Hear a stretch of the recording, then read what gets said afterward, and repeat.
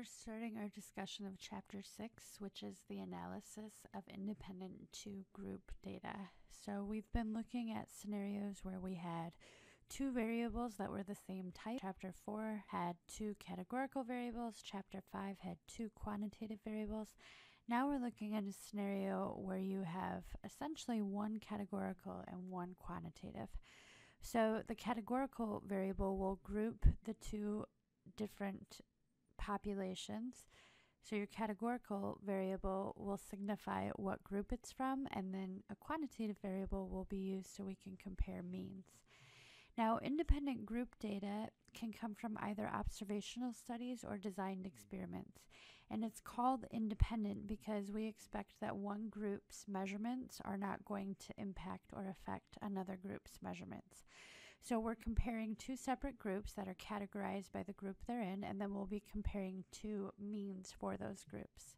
There are a variety of ways for you to collect independent two-group data. One way is to take two separate random samples from two separate populations. So for example, I could be interested in the time to run a mile, and I want to be able to compare average time to run a mile. Well, I could have two separate random samples from two separate populations. So perhaps I would choose a population from, or use the population of GVSU students and take a random sample from that group and then compare it to the population of Saginaw Valley students where I took a random sample from that group. So again, it's independent because I wouldn't expect the time to run a mile for GVSU students to affect students at Saginaw Valley. That's one way you could collect two independent group data. Another way that you could collect two independent group data is to actually take a random sample from a whole population and then divide the sample into two separate groups based on some categorical variable. Now, this scenario would only be able to be an observational study because we are asking people about that categorical variable and separating them into those groups. So for example, I could take a random sample from the population of GVSU students, and if I was still interested in time to run a mile, perhaps I would separate males and females. So I would be just observing time to run a mile for males versus females. So it's from one population initially, but then we're separating them into the groups males versus females.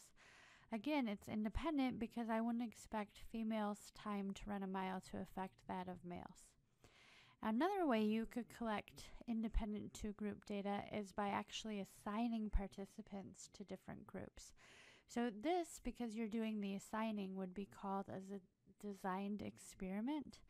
Now, if you're performing a designed experiment or an experiment in general, remember you're affecting people, so you're doing something to them.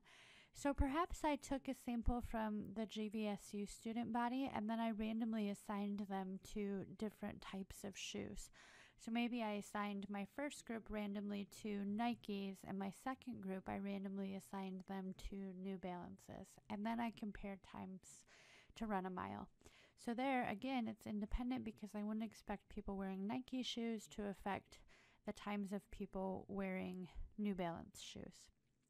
Now, finally, something to consider when you're thinking about independent two-group data is because they are two separate groups, each of them will have their own measurements. So they'll each have their own population mean.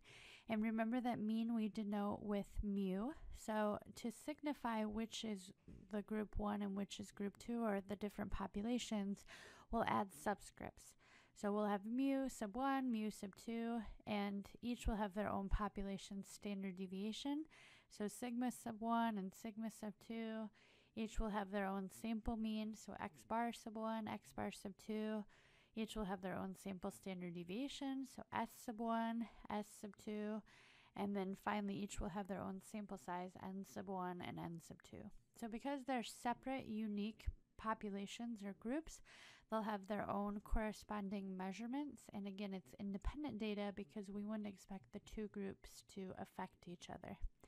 So, as we continue in this chapter, we'll talk about ways to graphically describe or compare two groups, and then we'll talk about the forms of inference for comparing these two groups. So, we'll be comparing them through confidence intervals and hypothesis testing.